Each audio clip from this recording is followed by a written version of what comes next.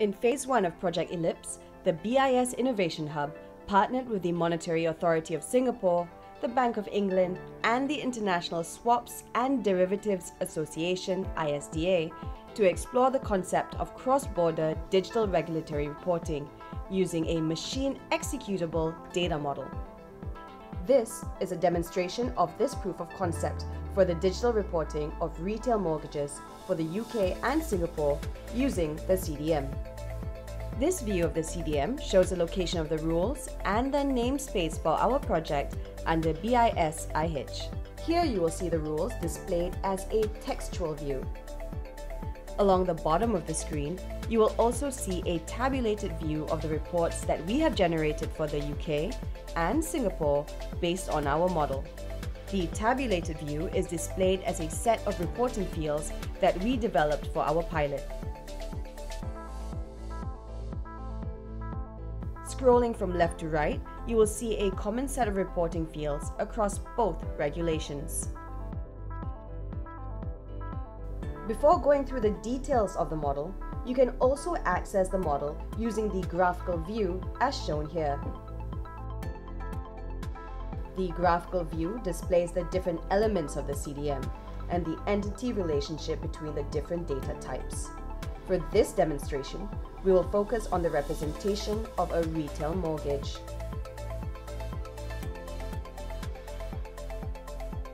There are three dimensions that we looked at in the modeling of the Mortgage CDM, which were the representations of a transaction, representations of the party, i.e. the borrower and the lender, and the representations of the property.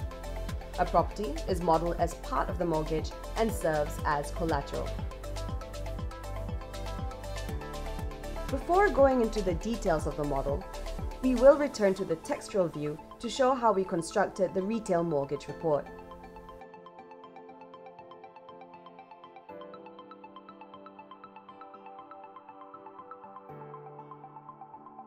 To validate the construction of the reports, we mocked up two very simple dummy mortgage transactions. These hypothetical mortgage transactions were then used for the two different test cases, UK and Singapore jurisdictions, which you can see here at the bottom of the screen. Each of them is underpinned by a JSON test file. When we click on either of those test cases in a tabulated view, it will open up visualizations of each JSON file.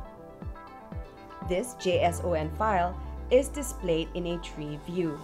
But if you are interested in seeing the raw data, you can also click on the View as Code, and it will display all the details on the raw information as it pertains to the test cases. Going back to the tree view, we can also expand the view for the first test case, which was the mortgage reported under the UK rules.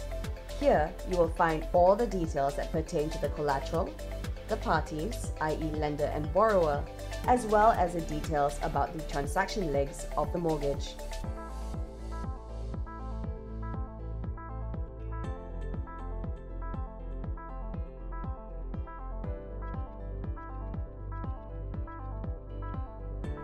We will now look at how the reports were constructed. You will see in this namespace, we've isolated two sets of rules. You can see on the top half of the screen the simulated rules for the UK, and below the simulated rules for Singapore.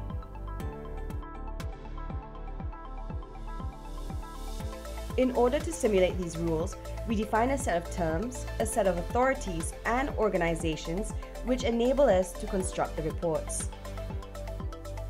The first defines the report for the UK's PSD 001, including when it is reportable and what sets of fields are reportable. The same is applied for the MAS reporting displayed here.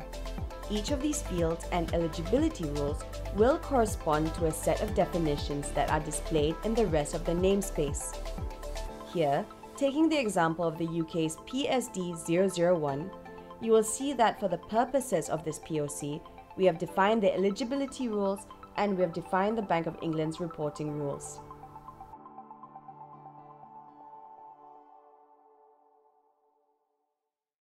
These different reporting rules will effectively extract information from where it's located per the model for each of the jurisdictional use cases. you will see that if we scroll further down, you will have access to the reporting fields for Singapore. We will now look at how the digitization of the reporting rule works. Let's go back to the graphical view of the model as shown earlier.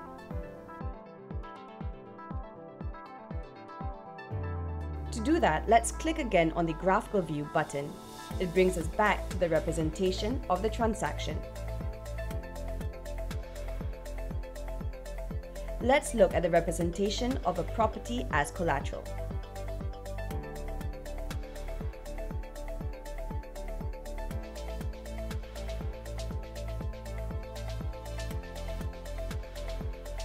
Here, you can see in the model, we have represented property under collateral property, and under this category, we can now see the different elements that have been used for representing, in a very simple way, the property that is being purchased. If we click on the node property, it will further expand a set of data attributes to illustrate how representations of a property could be constructed in the model. This also applies to the other nodes such as property valuation, purchase price, valuation dates, etc. Let's now look at the descriptions of the parties. In this case, a party can be represented with a different set of attributes, but not all of them are mandatory. Some are optional, depending on what we are representing in the context of an individual person. For a person, attributes using the CDM could be the name, possibly a party ID, and possibly a party relationship.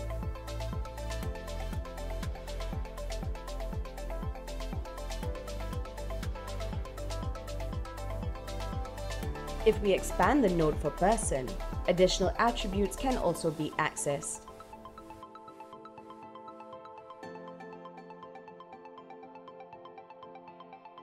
We can also access other types of information that would characterize a corporation. And as you navigate the model, we can access more information related to these attributes that you can see on the screen.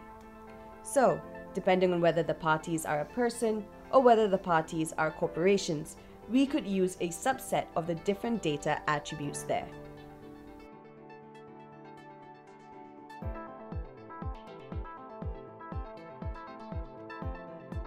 Let's go back to the name representations. Here, we will expand one additional item with regards to the borrower that was extended in the CDM for this pilot, which is representing credit details. You will see that we have characterized credit using such details as assets, debt, income, etc. If we look at assets, for example, the model further expands to show different types of assets as shown on the screen. This is also the case for when we look at debt as well as the borrower's income.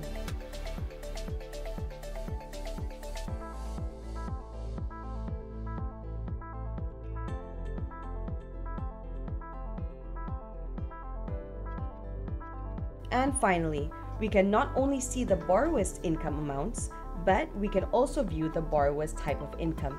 Let's now take a look at the representations of a loan itself. We have reused the CDM element of trade and tradable product, and within that, we have used the element of product.